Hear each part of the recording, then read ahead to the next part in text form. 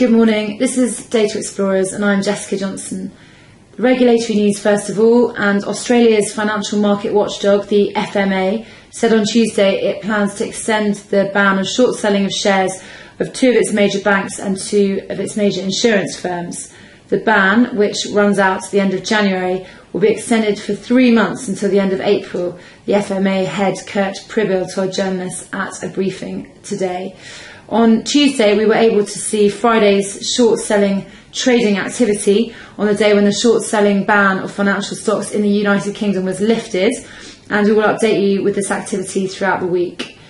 There was little movement in Friday's activity on the short-selling front, with Barclays increasing its position slightly from 3.14% of its shares outstanding on loan to 3.2%. Utilisation, or the percentage of the supply available to borrow, however, did increase quite a lot from 17 to 19.5%, which is obviously an indication of how quickly supply could be running out.